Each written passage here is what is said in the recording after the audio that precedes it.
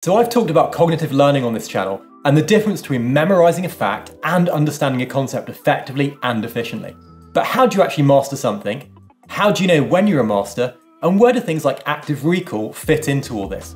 Well, in today's video, I'm going to talk about Bloom's taxonomy, which helps educators to develop critical learning skills and higher order cognitive abilities in their students, and how whether you're a teacher or a student, you can use the principles to master whatever you're learning or teaching. Hey folks, welcome back to the channel. If you're new here, my name's Alex.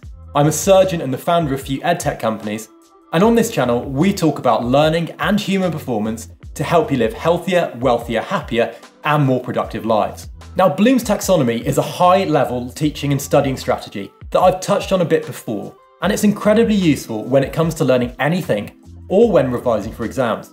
It allows teachers and students to classify and organise learning objectives, and it's based on cognitive learning and assumes that learning should be structured from easy to difficult in 6 logical steps. So I'm going to break today's video up into exactly what Bloom's taxonomy is and what each step means, and then I'll focus on how you can utilise the taxonomy to understand your stage of cognitive learning and take your learning to the next level. I'm also going to touch on how key learning techniques like active recall fit into Bloom's taxonomy, which is something that often confuses people. So make sure you stick around till the end of the video and do hit that subscribe button to get the latest learning and human performance content direct to your brain every Sunday. So let's get into things, starting off with what Bloom's taxonomy actually is. Bloom's taxonomy was first created in 1946 by American psychologist Benjamin Bloom, and was later revised by Lauren Anderson to the version that we know today.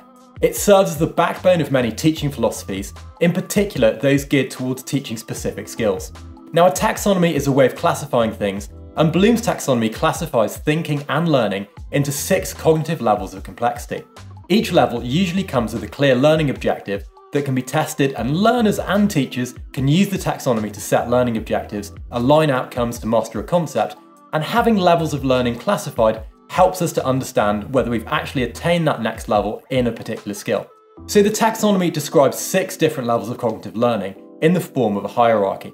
At its most basic level, the taxonomy describes the essential abilities needed to recall information that's been taught, while at the highest level, it describes a learner's ability to take what has been taught, analyse it, and use it to create and evaluate, effectively having mastered a skill or a topic.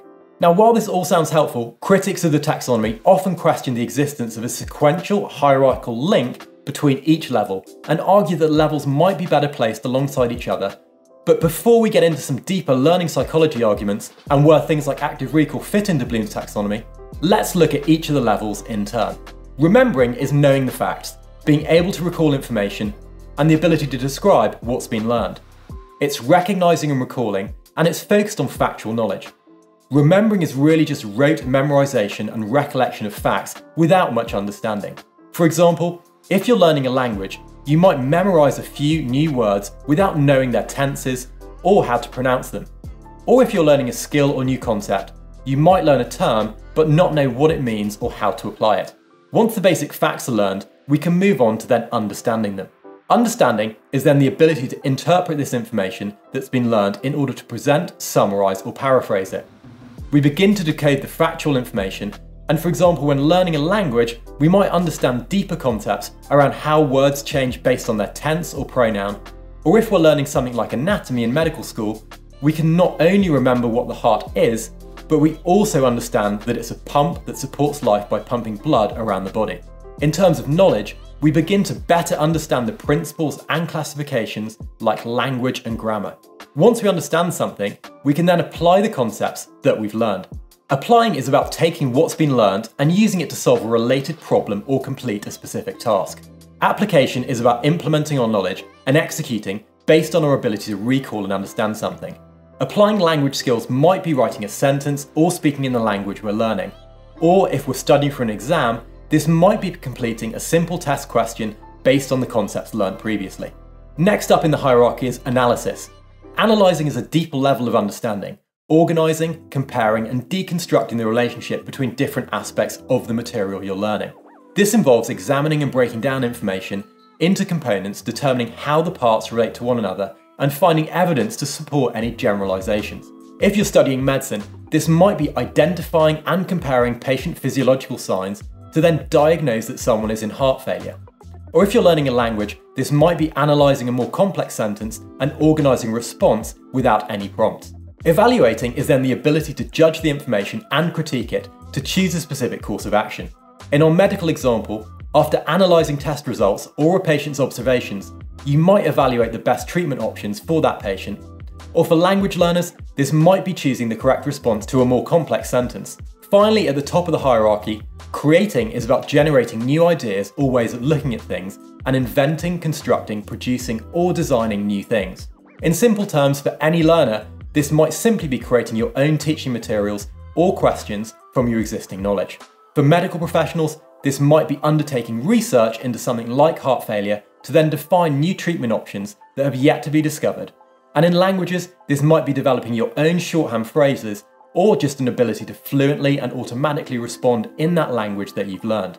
So now that we understand each of the 6 levels, let's look at how they can help you when you are learning.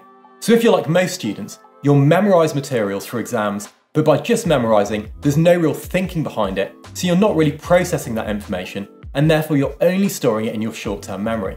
And if you're asked an exam question where you need to actually apply your knowledge, you're going to struggle.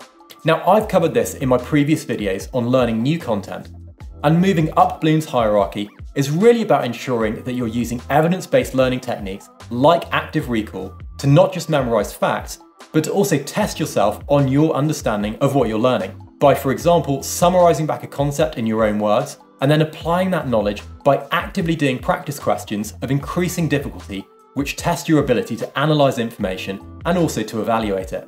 When learning anything, you can ask yourself, what level am I at? And can I do practice exam questions or reply to a question in a language I'm learning by applying my knowledge? And can I do higher level things like actually evaluating the information and taking a specific course of action? All of this allows you to learn at an appropriate difficulty level and set learning objectives that increase your knowledge and ability in a skill or whatever you're learning. When learning or teaching, you should consider the depth of cognitive learning you need to achieve from a given subject or course. For example, if you're learning basic steps in a new skill or entry-level topics for an exam, it's likely that remembering, understanding, and applying the information provided is sufficient to get you to pass that exam, which focuses really on recalling key facts and how to apply them. If you're training to be a doctor or nurse and need to learn about leadership and making critical team-based decisions, the level of cognitive learning needed must be deeper. Important clinical decisions will require analysis, evaluative and creative skills that come later on and higher up in the taxonomy.